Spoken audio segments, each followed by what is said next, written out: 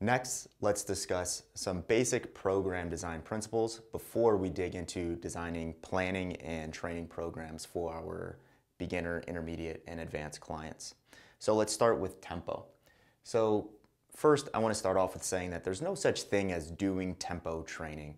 You kind of hear sometimes, do you utilize tempo in your training, or do you focus on tempo in your training?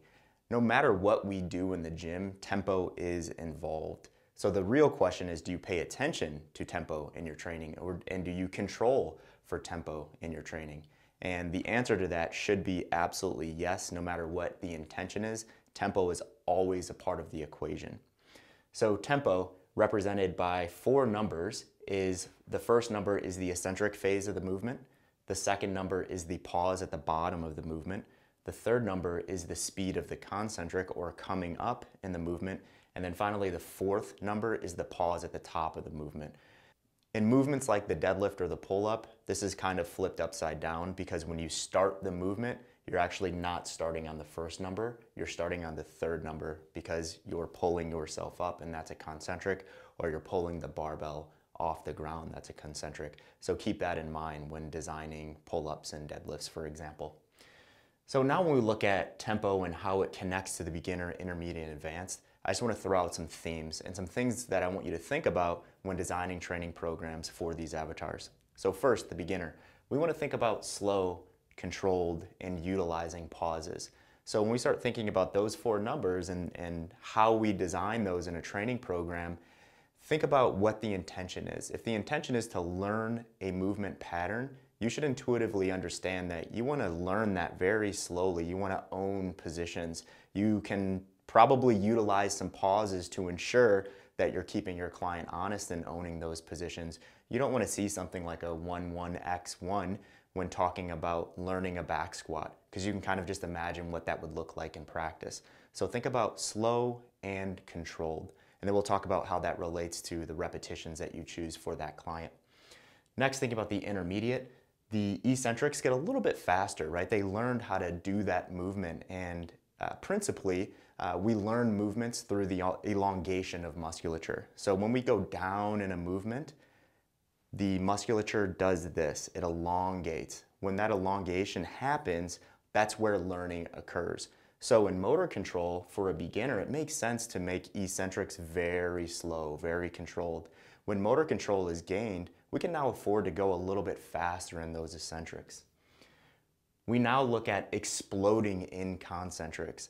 So if someone's learning to do a movement, you probably don't want to put that explosive intent in their brain, because they're not owning the movement. They're not controlling the movement through the concentric. So although they're typically not doing 4 seconds in the concentric like they are doing 4 seconds in the eccentric, you still want to put it in their brains. I want you to own the concentric. I want you to own the movement.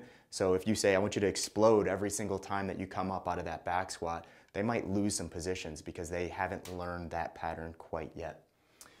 Next, the intermediate, we can start looking at eliciting a metabolic response with this client. So what does that mean? That means that the rep range might look very similar, the time under tension might look very similar as the beginner client, but now the goal is to challenge that motor control. As we challenge motor control, or better yet, as we challenge the positions that we learned in motor control, we can start to push time to the right a little bit. We can push fatigue to the right a little bit. We can do sets of 20, sets of 25s.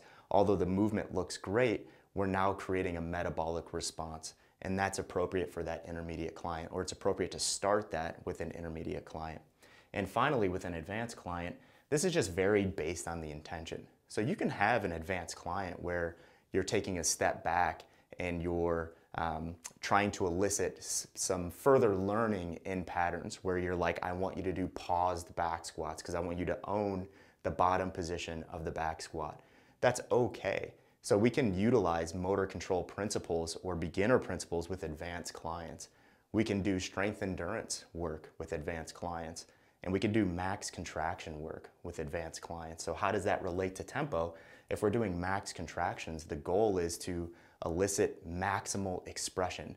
So we're just saying control and explode. So typically that looks something like a 2-0-X1, right?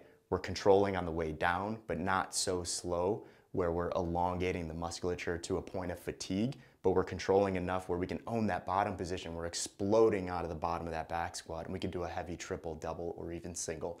So with the advanced client, it just varies in terms of how you want to prescribe tempo based on the intention of the training program.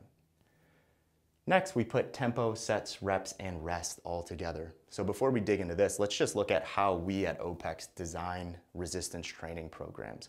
So just imagine this is like an A, right? So for A, we have front squat, which is the exercise, comma, at 20x1, which is the tempo, comma, 6 reps, comma, 4 sets, semicolon, rest 2 minutes.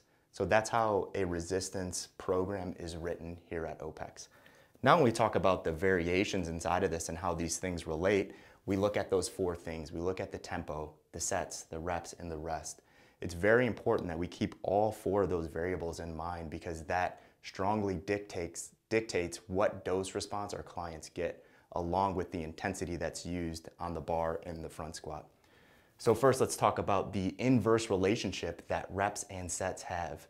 Principally, when you have high reps, you have lower sets. So if I wanted to do 12 reps on the front squat, I'm not doing times 10 sets. I know there's programs out there where they push high volume, right? Like German volume and stuff like that. We're not talking about that here. Those are for like the 0.001 percenters that need to eke out whatever they're getting out of that training program. But principally, if we have 12 reps, I'm gonna do probably 2, 3, kind of pushing it with 4 sets.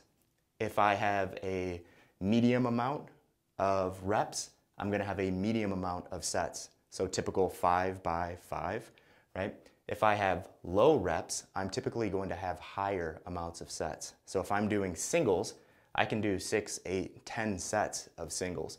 You can kind of see how there's that inverse relationship between those 2 numbers. Next, let's talk about time under tension. And we kind of hit it here in the tempo piece, but we have to really think about how we utilize time under tension and what it means.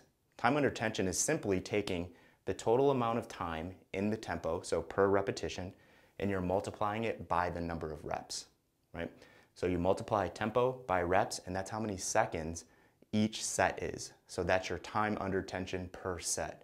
This gets a little bit confusing for some coaches because you could have 2 training programs that have the exact same time under tension with completely different intentions.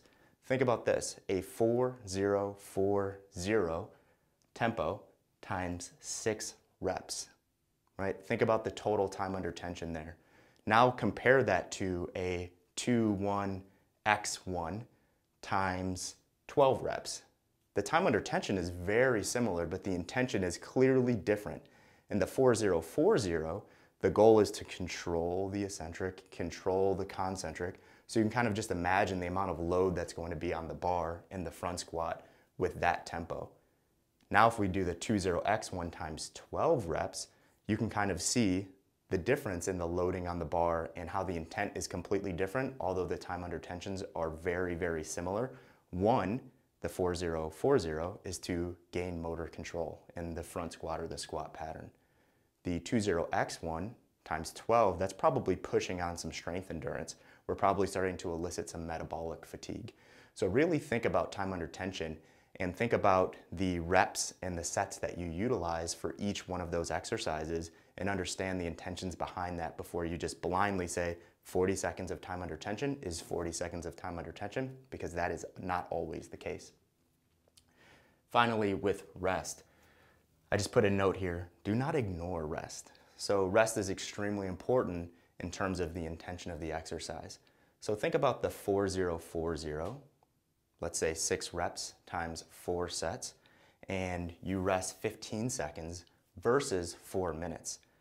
Think about the fatigue that's going to accumulate with 15 seconds of rest between each one of those sets. If they're just straight sets, it's just an A, right? You can kind of imagine how painful that's going to be. And if the goal is to learn the squat pattern, you're setting your client up for failure. If the goal is to learn, increase rest times. Every time your client goes under that barbell or goes under that dumbbell, you want to ensure that they're as fresh as possible to learn and own that movement pattern. If the goal is to elicit some metabolic fatigue, if the goal is to challenge positions in strength endurance, I can kind of get on board with some lower rest, some 15 seconds, 30 seconds, maybe even 60 seconds of rest. So really think about and do not ignore rest periods with your clients.